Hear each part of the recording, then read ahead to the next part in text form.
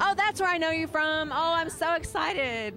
You know what? The reason I didn't recognize you at first is because of your hair color. I was looking for a blonde. Right, I'm not a blonde at the moment. But you know what? I was looking at your face and I said, I know you because I know your eyes. And I was like, I thought you were a friend of mine, but it's because of What the Bleep. Yes, which from that movie, I am everybody's friend. Right. I got a lot of hugs from that movie. Yeah, because I remember you being in What the Bleep in your pajamas and your toothpaste and your pigtails and all that, right? And the bunny slipper. The bunny slipper. Yeah, oh yeah. And I was just looking at the press thing with your beautiful picture. You have the most beautiful headshot in there. Thank you. And I thought, look how well you're doing for yourself, because from that crazy character and then this pristine, beautiful headshot that you have, and now you're a brunette. I'm a brunette, yes, for this other movie that I did, which is one of the fun things I get to do with all these movies, is have all these different crazy personas and do crazy things with my hair and clothes, and it's a lot of fun. And you do it so well. That's what I was just going to say. I mean, you can embody every different character so well, and it's like you have a lot of hats. Thanks. Yeah. So what's coming up for you next? Oh my gosh! Well, the first thing is being here tonight. Is speaking. Right, we got to be in the present moment. I'm rushing you to the future. Okay. Slow down. Let's be here now, right? The here and now is that there's this gorgeous picture up here on the wall Right. of the logo for In Defense of Animals, Right. who I am a spokesperson for, and I'm here representing them tonight.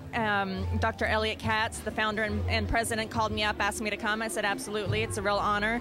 They're a wonderful organization, and I'm really excited to be a part of them and to find out what's all happening here tonight. This is incredible. I know. Now, I know that tonight's movie is about women and the standard of beauty and glamour, that we're all killing ourselves to look, you know, like a size 2 with the perfect facial features. So do you know about that movie, The America the Beautiful, that we're going to see tonight? I haven't seen it yet, but I did read about it before coming tonight. So I think every film in this lineup has such a great message, and it's really wonderful that it has an avenue. They have an avenue like this to express such important issues through art. I mean, it's really incredible. Right. So, but back to your issue about animals. Yeah. So you're an animal lover. Do you have pets? I do have pets. I have 4 companion animals, 2 dogs and 2 cats. Now, what's a companion animals? Those are like dogs and cats? Okay. Yeah. Okay. What's a companion animal? There are companions. They're not just pets. Because what's so interesting is that here in America, pets are deemed property. And they're not deemed individual beings. Right. So there's a whole new, PC, the whole PC lingo. So the new PC lingo for pets are companion animals. Right. So my little Jimmy Choo, he's not my pet, he's my companion, right? That's right. What is Jimmy Choo? Jimmy Choo, he's my little Maltese. He's 7 months old. Oh, he's going to be on Animal Planet, so I'll have to tell you to watch for him. Yes, please do. He's already a star like you. Good for him. I love that. Yeah. Well, one of my dogs has been in 2 of my movies so far. Yeah, it really is. It's like you're a stage mom, right? I am a stage mother. Pushing our little froggies out there. Our little doggies. Kick higher, bark louder, jump further. So now tell me all your pets' names. You have 4 of them. What are all their names? Okay, T-Lock is my original girl dog. Then Rossmore is another one of my dogs. And then I have my kitties, Goody Cornbread and Kimbo. Goody Cornbread. Yeah. That's a crazy name. Mr. Goody Cornbread. I found him on some fairgrounds when I was filming a movie. Aww. And I was like, does this cat belong to anyone? And they're like, no, take him, please. And I did. And he is, all my animals, they're lovers. They're such lovers. Yeah. So they all get along. They don't fight like cats and dogs. Well, like any sibling. They have, I'll come home and Rossmore will have this little streak of blood on his nose. I'm like, oh, the cat got you. You all had a little conversation today. So, and is Jimmy Choo like a solo? Is he an only child at the moment? No, actually, I have a cat. I have a big Himalayan cat that I've had for 12 years. Wow. So, and his name is Kindles, and he's not real happy about Jimmy Choo. And the funny thing is they do shift work in the bed at night. First is the cat sleeps with us, and then he goes out at 3 in the morning, and then the dog's turn comes in. So it's crazy. Well, at least they're sharing. Right. It's like timeshare. So, with you all vying for your attention, which is all they want anyway, love. Like us, like humans. We all want love, right? Love me, please. Yes. And, I think that's one of the best things about animals is that's one really fast track to get your heart open is get a pet, don't you? I mean, a companion. To get a companion. Very good. Yeah.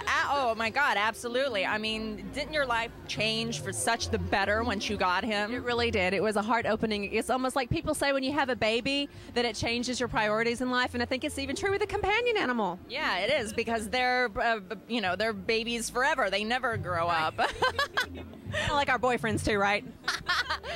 That's a whole other subject. That's another show. Yeah, and maybe next year there'll be a boyfriend movie in the Artivist film. Yeah, we're going to have to have a message about those boyfriends out there. Me and you are going to get together and produce a film, right? You know what? I like that. Let's do it. Let's do it. Sure.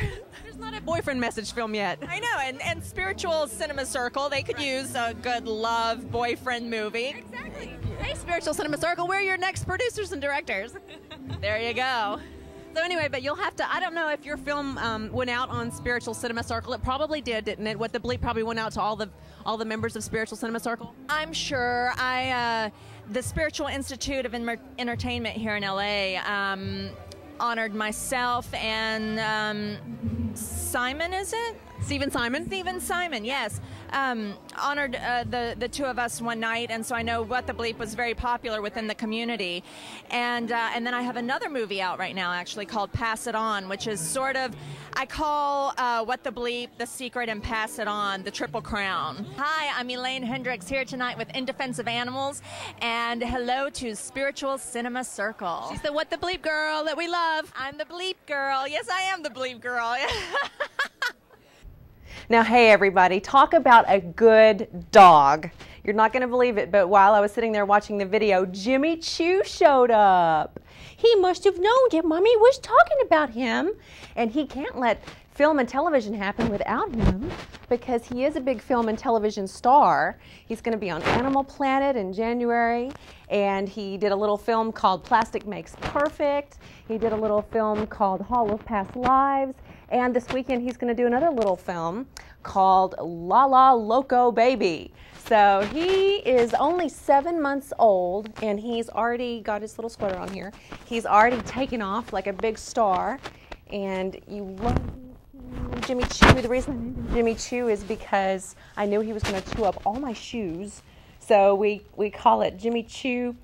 And we spell it Jimmy Choo, C-H-E-W, like Jimmy Choo, like he's chewing on things. But anyway, yes, this is my lovely muffin. And but now back to the Artivist Film Festival. We want to show you some more videos. Take a look. Did you have a wonderful day? Did you do anything spiritual today? Anything spiritual? Every day is spiritual for me. Just to hear the birds in the morning and to see the sunshine. That's very spiritual. And what about in your work, in your art? What about that? I just shot actually a guest starring role in the CW The Game, which will air. I believe it's the Christmas episode, so I don't know when Christmas falls, but it shows Monday night, so 22nd, 20-something. So was there a message behind that, your appearance on that show? A message? I don't know. It was a message of sitcom comedy, just for me being able. So humor, right? Humor's a message to wake up and laugh, right? Yeah. I play a director of a commercial shoot, and I got to have some fun with it, so it was great.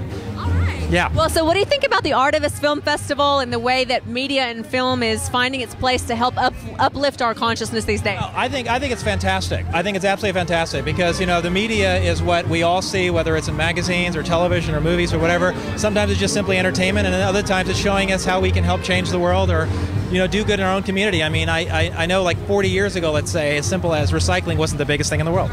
And now, because everybody's made a big point of the environment or whatever, we now go out of our way to go, I don't need to put that plastic cup in the like you actually think a little more environmentally. Like I drive a hybrid. I got a hybrid, I was proud to say, a couple years ago, and I love it. And it's one of those ways I can just help in any way, shape, or form. If you think back over your life and all the movies that you've watched, and the way that they've changed your life or touched you or made you see yourself or life differently, is there any movie that pops out for you?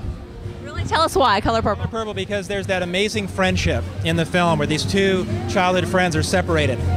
And I just remember, like, when they meet, like, or they rekindle or feel their friendship years later. And just, it was the first film that I have a very clear memory of crying.